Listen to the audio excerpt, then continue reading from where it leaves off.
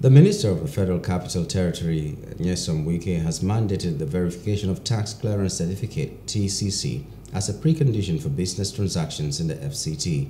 Chinedum Elechi, the Mandate Secretary, Economic Planning, Revenue Generation and Public-Private Partnership Secretariat, FCT Administration, made this known at the press conference in Abuja.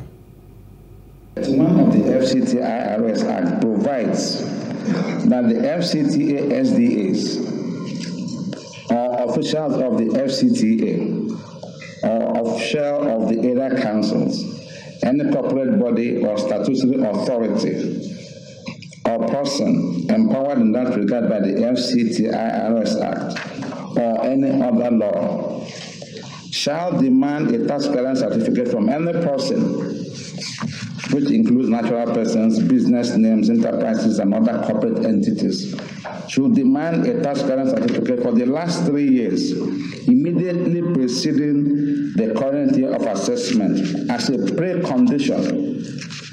I repeat, as a precondition for transacting any business in the FCT.